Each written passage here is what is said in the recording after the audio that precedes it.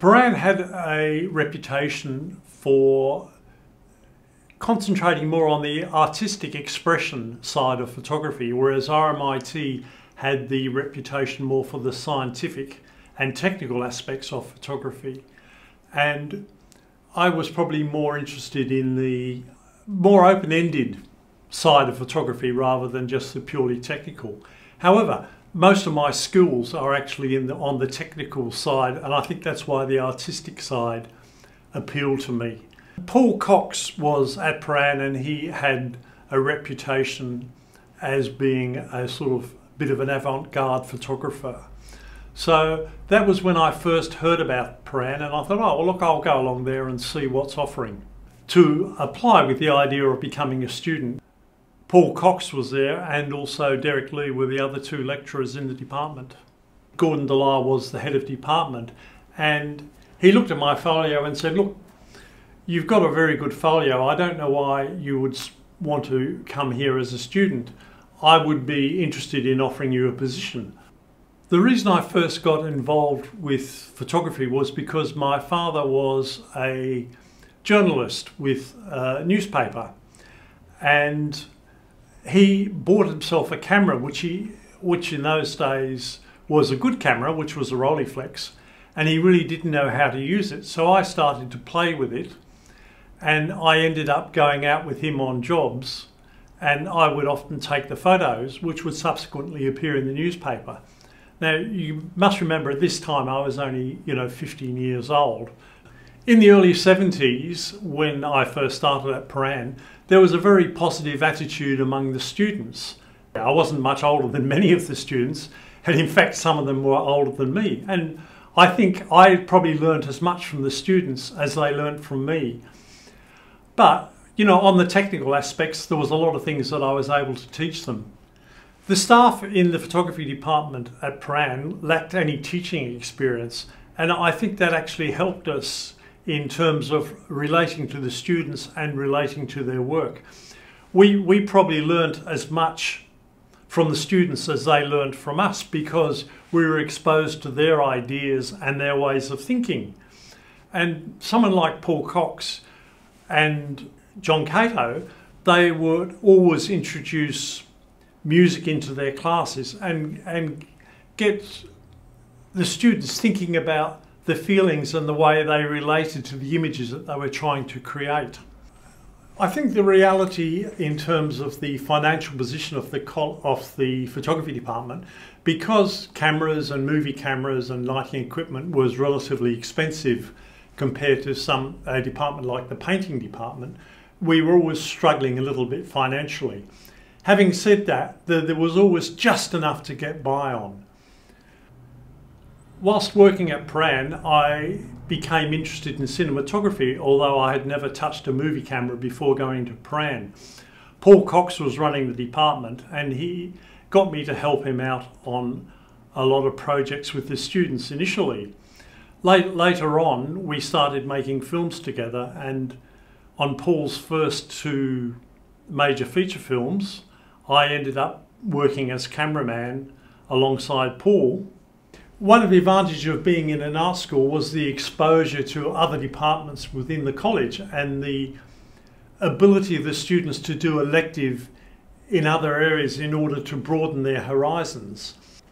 After John Cato died, Paul Cox and I decided that it would be worthwhile if we put together a show of his work, which we did for the Ballarat Photo Biennial. When we decided to do it, and we were talking to other people, we then decided to produce a monograph on John and his work, because his work was probably under-recognised, although his work is in the Art Gallery here in Victoria, the National Gallery in Canberra, and also up in the galleries in New South Wales. So John had a very interesting approach to photography and was probably instrumental in influencing a lot of the students and in their approach to landscape photography. During my time at Prahran, I ended up shooting sculptures and paintings for other staff members at the college. And that is something that I have continued to do today, which always amazes me, is that like 50 years later, I am still photographing paintings. The opportunity to work with other artists gives you an insight into their thinking, and you realise the impact that all of the arts have on each other. They all intermix. After I left Prahran, I joined Brian Brandt, who was a photographer in Chapel Street, and he had a very large advertising photography studio and a small colour lab. Over time, we managed to grow the colour lab, and we ended up employing about 36 people in the lab. But then digital came along and everything changed. I think the major impact in my life was getting married and ending up with 5 kids. My kids have all gone into various careers. Michael, my oldest son, is into filmmaking. Cassandra works in the music industry in the UK. Patrick works in the theatre industry in the UK. Natasha is a teacher here in Melbourne. And Jacinta is a neuropsych at the Epworth Hospital here in Melbourne. It is interesting because my wife always, when people are asking about the kids, she always says that Jacinta and Natasha, who have real jobs, have a bigger impact on people's lives than Michael, Cassandra and Patrick, who all work in the arts. Also been influenced by the change in technology and also the change in size of images that are displayed.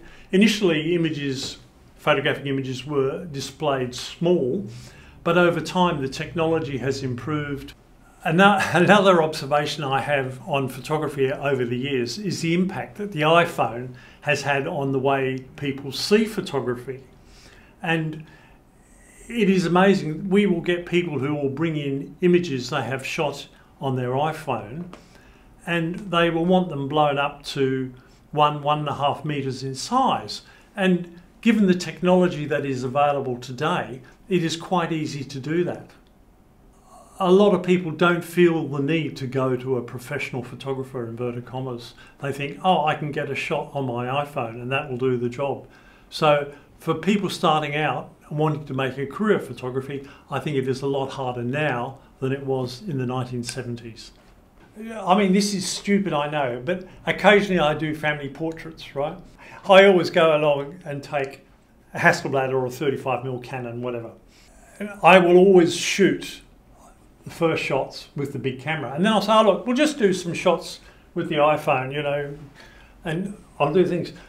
9 times out of 10, we will end up using the shots from the iPhone.